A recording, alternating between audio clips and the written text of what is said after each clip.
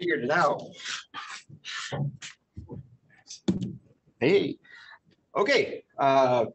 React Denver, this is what, May. So thank you for coming. Actually, it's awesome. Much bigger crowd this month. I'm happy to see that.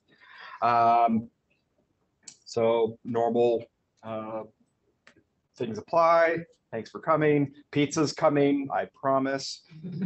As long as I don't drop it on the stairs on the way up. We'd like to thank our host, the Trade Desk here, hosting us now for a year, which is fantastic.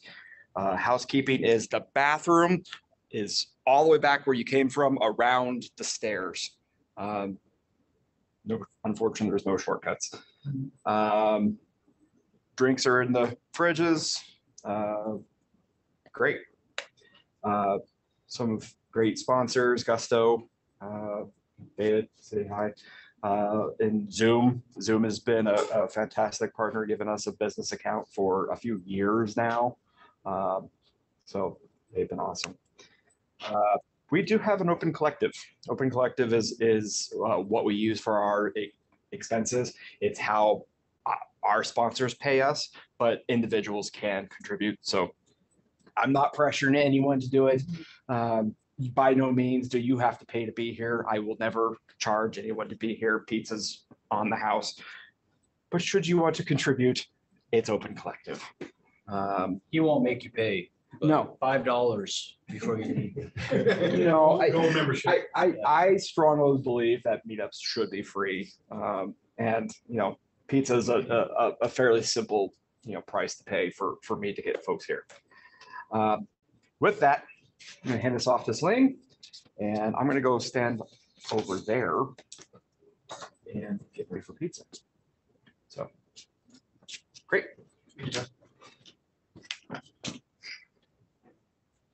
Welcome to React Denver. My name is Salym Akhmedov, and today I'm going to show you why every company is a software company. Whether directly or indirectly, every company is a software company. So there are companies that directly work on software. They build applications for end users like regular customers or businesses. And then there are companies that are so heavily reliant on software to run their business that you might as well call them a software company that happens to specialize in X, right? Like the gyro shop in your area, that's a software company that happens to specialize in selling gyros, and those happen to be very delicious. Okay. So let me show you what I mean by every company is a software company. So let's say Jeff and I, we start believing the hype, right? We're like, man, we're not gonna have jobs in 4 months because AI is gonna take over. And we quit and we start a company together. We're like, we're gonna start a business together, and we end up starting a junk removal company. Okay, basically a junk removal company, what it does is people have junk that they want to get rid of. It's a lot of junk and it's a hassle to get rid of it. So they call a company to come over. The company gives them an estimate of how much it's going to cost. And then if the customer is okay with it, the junk removal company takes the junk and they get paid, and that's it. Okay. And we're going to call our company, Put Your Junk in My Trunk. Very professional name. That's what we're going to call it. So Jeff and I, we started this business and we put all our money into this business. Okay. And all we need to get started is a truck and a trailer, and we got to start the business. So we go ahead and we start the business. And what do we need? We need to register the business. So we need an LLC. We need a business bank account. We need a point of sale system so we can accept payments from customers. And we need a lot of customers that need our service. Like number 4 is very important. Okay. So for us to get customers, we need to do marketing and advertising, right? We're going to build a website, but that's what we'll start off with. We'll use WordPress, even though we're both web developers. We're not going to waste our time building something custom. We're just going to use WordPress. We'll list out our items we take, the services we have, and a contact section. And then we're going to take that site, take our business, put it on Google My Business, Yelp, Angie, Yellow Pages, and there's 200 other listing sites that we can put the business on. The reason why you want to do this is for local SEO, so that when somebody searches junk removal near me, that we would come up on the first page, or we'd come up first. And And then after that, we're going to get on social media. We'll get on Facebook, Instagram, TikTok, YouTube, MySpace, Friendster, all the popular platforms. We're going to be on there. We're going to create some buzz. So these first three things that I mentioned, these are just, this is like the foundation of our digital strategy. Okay, social media, getting on the listing sites, having a website, right? This is just the foundation. So if we want to get results fast, we're going to have to do some advertising. Okay, we're going to have to pay for Google ads, Facebook ads, Yelp ads, even Craigslist, they have ads as well. And we're not just going to send the traffic to our website because the user might get distracted. So we're going to send them to a landing page. Okay, we're going to send them to a landing page so we can take that visitor and convert them to a lead. And there's software to do that as well. So we're doing all this, right? We have our website, we have our ads going, and we're starting to make money, right? We're making a lot of money now, and now we got to focus on the back end of the business, which is accounting. So we're either going to use QuickBooks or we're going to hire an accountant. And this is very important. Okay, accounting is very important because we don't want to get on the bad side of Uncle Sam. And Uncle Sam has a lot of, special skills, and he might get us. So we gotta take care of this. And we're also going to use a CRM, the customer relationship management software, to keep track of our customers and to manage scheduling and dispatching. So everything I've mentioned so far requires software, right? Everything from registering the business to having a business bank account, a point of sale system, that's all software. Having a website, that's software. Listing it on Google, software. Social media, all of this is software, even with ads and accounting. So if we don't use QuickBooks or an accounting software, we'll hire somebody and they're going to use accounting software, right? So everything that I've mentioned so far is software. And I'm just hitting like surface level stuff. I'm not going deep into this. It's just basic stuff. You register your business, you have a website, you do ads, you're on social media, just basic business stuff. Like this is basic. And as our company grows, we can start adding more things, start adding payroll software, training software, keeping track of users, or not users, keeping track of our employees. So this can go on and on and on. Okay. So why am I talking about this? So I want to talk about, like, really quickly, the mistake that cost me 4 years of my time. So when I got out of high school, I didn't know what I wanted to do. Like I had an idea, but I wasn't really sure. So I started experimenting with different industries. On there, I had construction, marketing and sales, business, hospitality, tech. And in each of these industries, I found a job to try out, like, hey, what is it like to work in construction? What is it like to do sales? Like I even got a door-to-door sales job for 6 months. Tried it out, didn't like it much, but I did learn a lot. So I did this with everything except tech. But with tech, early on, I came across web development, mobile development. And as I was doing research into web development, I ended up coming across WordPress and Wix and these other drag and drop builders like Squarespace. And seeing those, being 18, 19, being very naive, I'm like, man, I'm not going to have a job in 5 years, right? If I join this now, like this technology is going to take over, WordPress is going to take over, and I'm not going to have a job. Like small businesses, local businesses, they don't need me to do this for them. They can do it themselves. So because of that, I didn't pursue web development. Okay. And then it took me like 3-4 years to come back to web development. And now I'm doing it now. But in one way, I was right. Okay. These local businesses, they don't need a custom website built with HTML, CSS, and JavaScript. They don't need that. That's just overkill, right? What they need is WordPress. What they need is Squarespace. They need these like things that they can build themselves really fast. And so in that way, I was wrong. No, in that way, I was right. But in another way, I was really wrong, that there is still this last 20% of custom solutions. Okay.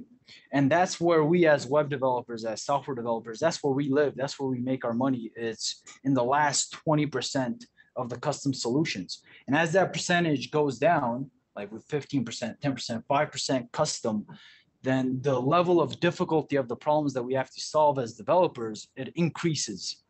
Okay. So why am I talking about this? Okay, this next section is AI and the advancement of FUD. Like this FUD, this fear, uncertainty, and doubt is really, really advanced. All right, you got to stay like 6 feet apart because you might catch it. It's really, really dangerous. Okay, and like you guys saw a few months ago, right? ChatGPT 3.5 comes out and it's everywhere. It's on the news, it's on YouTube, it's on all these articles being written about it. And then you start seeing these clickbaity YouTube videos. Hey, you're not gonna have a software developer job. 60% of jobs gone. And it's like, man, what's going on over here? And then you read the comments, and people are actually they're buying into the FUD. They're believing the FUD. And I have some comments here that I found. These guys are eating up the FUD. This guy's like, I'm literally in my first year of a CS degree, and all I have ever wanted was to become a software engineer, gain tons of experience, and within 10 years get a really well-paid job. It actually sickens me that this is more than likely never going to happen now. And I'm not gonna lie, it's affecting my mental health. This guy is eating up the FUD, man. He can't get enough of the FUD. And this next guy is like, I'm about to graduate with a CS degree, and the thought of losing a career I haven't even started terrifies me. He's terrified. This next guy, this is actually pretty funny. He's like, as a student who's about to graduate college really soon with a CS degree, I'm terrified. I basically have about 2 or 3 years to save as much money as I can and save that money to get into another major. Nursing school, here I come. Right. And then the comment reads, by the time you finish nursing school, nursing will also be automated. So it's everywhere, right? Like all our jobs are going to be taken. Like we're in danger, man. So these people, they're eating up the FUD. And so all these articles that you see, all these YouTube videos that you see, like all those people, they just have opinions. They don't know the future, okay? And I don't know the future either, but I also have opinions. So this is my opinion on it. So as AI advances, people will become more productive. Using these tools, they'll become more productive. And especially business-minded people will use these tools to create more startups. Those startups are going to need custom solutions, right? Whether it's directly they're building software or indirectly they're using software to run their business, they're going to need custom solutions. And then that creates more opportunities for software developers. Those developers, they become more productive, and it just goes on and on and on. So that's my opinion on it. So if you're thinking about getting into this space, okay, if you're thinking about becoming a software engineer, or you're going to college and you're like, man, I'm getting the CS degree and I'm not gonna have a job in 3 years, just like I thought. If you're thinking about that, then this is my final message to you. Just sit down, okay, relax, take a deep breath. Right? Take a deep breath and unfudge yourself. Move your fear, uncertainty, and doubt, and just relax. You're gonna have opportunities. There's gonna be plenty of opportunities. Like we need more people coming into this space because senior developers, there's a limited amount of them. They're getting older. They're gonna be leaving the space, and we need to replace them. So that's my final message. That's it.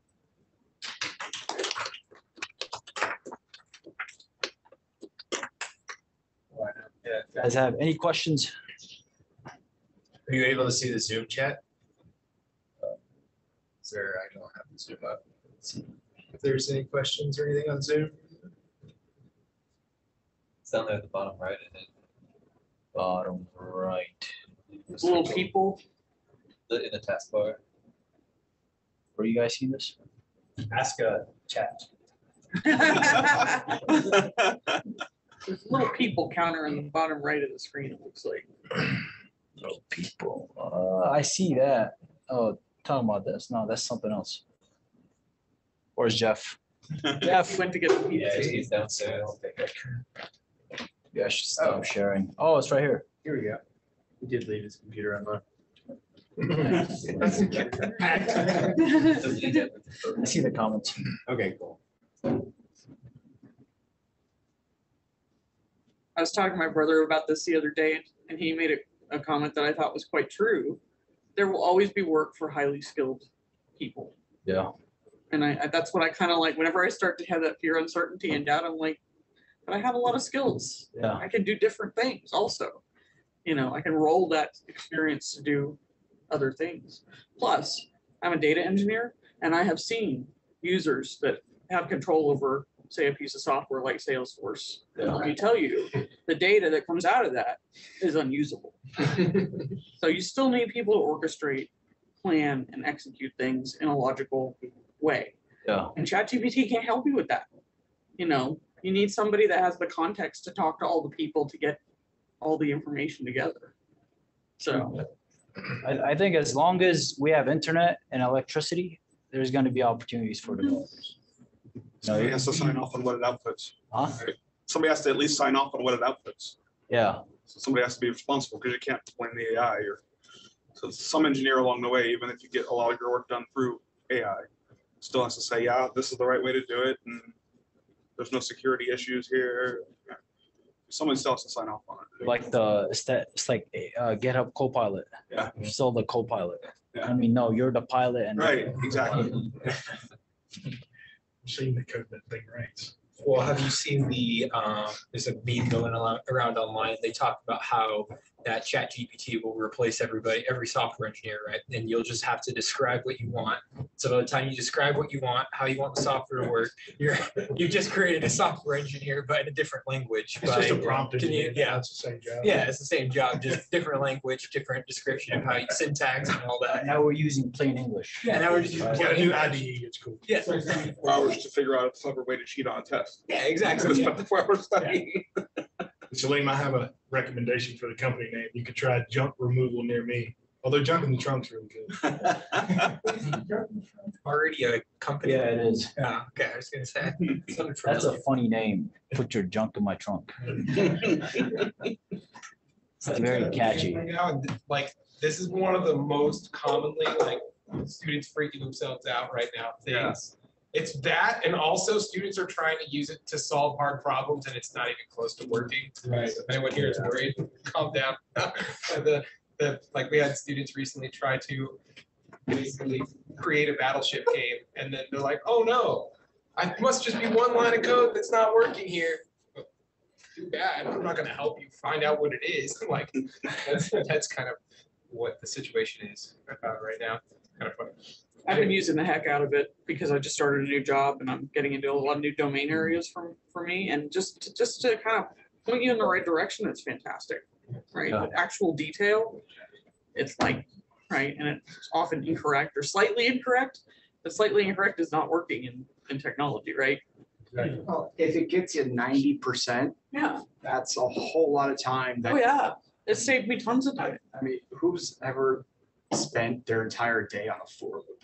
Yeah. Super simple, but you're like, this isn't jumping out at me. And yeah, pipe it into GPT-4 or Copilot. Yes, you need to edit, but I don't. Sorry, I'm derailing you, aren't I? Go for it. I actually say yes. Use the tool. It is a fantastic tool to use. It makes it so you have less of the cheap work to do. You have now more time to focus on, hey, it can make a button for me. That's awesome. And it's going to catch all the ARIA attributes, clicks, outlines for CS. You can make it do anything you want. But it's like, now I need to actually hook it up to an API. And that's probably not going to write it fully for me. Now I have to do something. Like at my job, we're using 3 different frameworks for the front end. We're using Knockout.js, Angular, and also Vue. It's all one application, by the way. And sometimes I don't touch Angular code for like 2-3 months, you know, and then I forget the syntax. Yeah. So I use it for that. Like I know what I got to do, but then the syntax might trip me up. So it's helpful in different ways. And like I said, you're going to be more productive. More people will be more productive. More startups are created. And directly or indirectly, you're going to have opportunities. One advantage I found that it kind of works well with is if you like to do JavaScript in a functional pattern, for your functional pattern, you're not supposed to have any side effects outside of what it's your function, its own scope. And that kind of meshes well with the limited context that the machine learning models have. Since their context is limited, you can't really throw a whole project at it really and have it evaluate it, but it can write pure functions. because it doesn't need to know context outside of the scope of just the function you're writing. So like he was saying, would just like make a function that automatically just returns an HTML element that's a button with standard CSS and ARIA attributes applied and all that. And that you tell it to generate that. And it's just like you do this for all the little pieces of I like vanilla JavaScript. I'm learning React, but I like vanilla JavaScript. So I make all these little functions, and they're all just little utility functions essentially. And just getting those little edge cases, like with for loops, that one you miss on one edge. It's like it always gets that part right. So it's like it's nice not to worry about those little edge cases. Nice. You guys hungry? Yeah. I want some pizza. Well, thank you very much, Salym. Yeah, thank you. It was a great Hanging presentation. out. Oh, you have it on chat. Like, why is it not clicking? With that, I'm always looking for help. Be it more organizers, volunteers to help me out. Right now, it's a very small team, and I could always use more. What do you need help with? Lots of stuff. Like right now, David's is my on-site support. David and Jaron help me do website stuff. And other than that, I run all communications, Tito for event registration, pizza. This is what. would This most helpful. is primarily what I need is beautiful talks. I have something lined up for next month, but I could definitely use some help for July and going forward. Next month, I'm giving the talk again because apparently I'm a sadomasochist. Rack state management and an unopinionated view of state management. So not just looking at Redux and saying, congratulations, you now know state. I'm actually looking at going with NPM trends, find the most popular state libraries, complete said project in all the state libraries, and give you some trade-offs about what's good, what's bad. No opinions. I have opinions. Trust me, I will share them. But state management is a problem we all have, and there are 100 ways to solve it. So I'm going to try and help explain some of that. Anywho, thank you everyone for coming. Pizza is here finally, and let's hang out for a few hours, chat. We're around. So cool. Thank you.